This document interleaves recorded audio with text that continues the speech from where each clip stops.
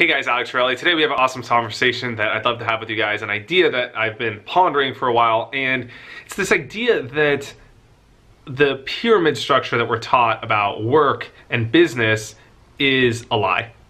And we're taught in society that there's this pyramid structure of a company, and we start at the bottom, and our goal, whether this is consciously told to us or subconsciously we're aware that our goal is to move our way up through the ranks of this pyramid and eventually reach the top where we could be the highest position in a company, or if that's not possible, at the earliest opportunity when we've saved enough money or we have the experience or we get the idea that we're going to leave this company in pursuit of our own so that we could jump to the top of the pyramid, and then we could have people below us and create our own pyramid so that we could be the boss, right? That's what we're told the American dream is, and that's a lie.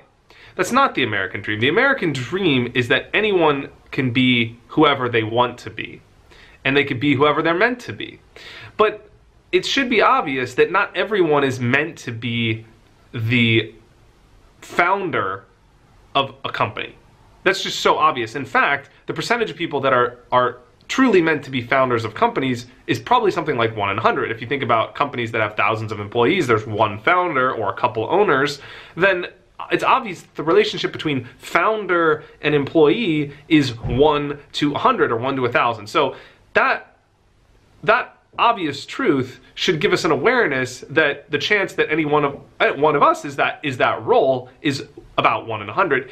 But the problem is the stigma that's associated with the words that I'm saying right now, because we're taught that there's a superiority to being the founder. And that's just not true. And that's bullshit. And this teaching that society tells us is the cause of what I believe is deep pain amongst a lot of people in the workplace who aren't fulfilled or who are buy into the lie that they have to move their way up through the ladder to achieve a position, when in fact they might be better off in a different position. And the way I'd like to illustrate this is not through the pyramid analogy that we just talked about, that you just saw, but through the puzzle analogy. And the puzzle analogy is right, I believe, because it is flat. And it's structured in a way, everyone's done a puzzle when they were a kid, and it's easy to imagine that while every piece of the puzzle is absolutely integral to creating the picture, no one piece is more important than any other piece. And in fact, one piece is only good if it's placed in the correct place. And this is why a puzzle is important as an analogy. So if you think about the pieces of a puzzle as a toolkit, let's imagine that we're taking out a puzzle, and it looks like a toolbox. And our goal is to put the pieces of the puzzle together so that we create the hammer, we create the nails, we create the screwdriver, we create the wrench, the drill, and the scissors. And all of these things are essential to creating a toolbox. The reason I love this analogy of a puzzle so much is because it puts into perspective the truth that the CEO isn't more important than the assistant. They're just different puzzle pieces. And yes, the CEO has to come first. Yes, the CEO has more work. Yes, the CEO gets paid more. But that doesn't mean that the puzzle is complete without the edges any more than it's complete without the center. Right? And you can see the picture of the puzzle when you have the first 15 pieces in the circle start to take shape, and those pieces, put themselves down first. They take more risk. It's understandable that they get paid more and compensated more. But that doesn't make the puzzle complete without all of the pieces in place. It's also extremely useful of an analogy because it helps us realize with the tool shed that the toolkit, that a hammer, like I'm a hammer. Let's say I'm a hammer. I'm Alex Torelli, I'm a hammer. If I need to put a nail in the wall, I'm the best. I am fucking amazing because I could just whack it and go straight into the wall. You could put a nail in the wall with a drill, maybe. You could put a nail in the wall with a screwdriver if you use the back and beat it like this. You could put the nail in the wall with scissors if you try and beat the back, but it might just fall off. So different tools can do the same function, but it's really important to be aware of what tool we are first and foremost. And there's so much pain caused in the workplace because we're told that we need to all be the drill. The drill is the CEO. Everyone needs to be a drill. I mean, imagine how ridiculous this sounds right now that I'm saying this, because when you put it into this perspective, it sounds stupid. I don't need to be a drill. I'm a fucking hammer. I'm fine. People need me. I'm really important. I can't cut stuff. I don't know how to do that. I'm just a hammer, dude. I'm a great hammer. But if you need scissors, you're out of luck. You need the other pieces of the puzzle.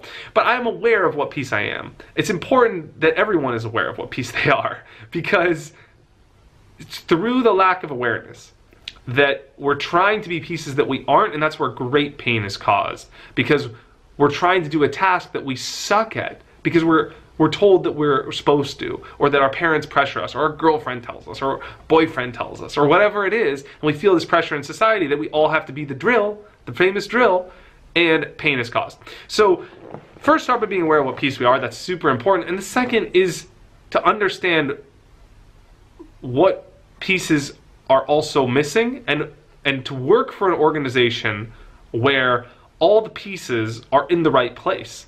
And that starts with the leaders of the organization being aware of what pieces they are and placing the other people in the organization in the right places. So it's not enough to have a toolkit with a hammer, a screwdriver, a nail, a wrench, and whatever, a drill, if the drill is trying to do what the scissors are doing, and the hammer is trying to do what the drill is doing, and the screwdriver is trying to do what the wrench should be doing. Yes, you have a toolkit, and you have a beautiful organization with a ton of talent, but everyone's trying to do something they aren't, and the system fails.